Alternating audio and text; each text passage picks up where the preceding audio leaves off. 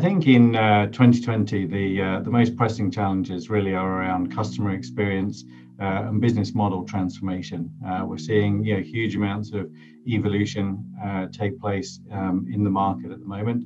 And there's kind of two types of companies that we're working with. There's startups that are wanting to launch new services very quickly, very cost effectively. And then there's traditional enterprises that have very complex environments, and they're looking to streamline those, provide a much better customer experience, and transform their business model. Transformation is really not what we look at doing with customers. We're working with our customers to help them adapt and build a digital business model. Transformation implies that you go from state A to state B, and that never really happens because we're always continuously evolving. So what we work with our customers on is more of a digital business evolution as part of transformation. That allows them to get quick wins using digital technologies rather than wait for the traditional 5-year trap of spending lots of money and actually getting no return on it. So I think customers these days are much more savvy. They're used to the worlds of the likes of Amazon and Netflix and Uber that do provide really top quality customer experience, and they expect that when they're engaging with their telecom provider as well. So when you have customers that are used to a good customer experience in one way, and then they get a bad customer experience with their operator, they're naturally going to switch very quickly. So it's really important that when we're working with our customers, we help them organize their systems, and especially the behind the scenes systems, so that they can provide that top quality customer experience.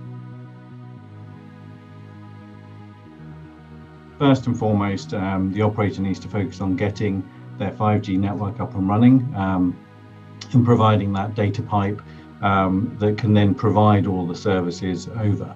But I think especially more in the 5G world than any other releases of 3G or 4G, what we'll see with 5G is it's more about an ecosystem of partners that will come together, that will then serve end customers. And I think it's important that when we're working with our customers, we enable them to monetize that ecosystem that will be built up around 5G.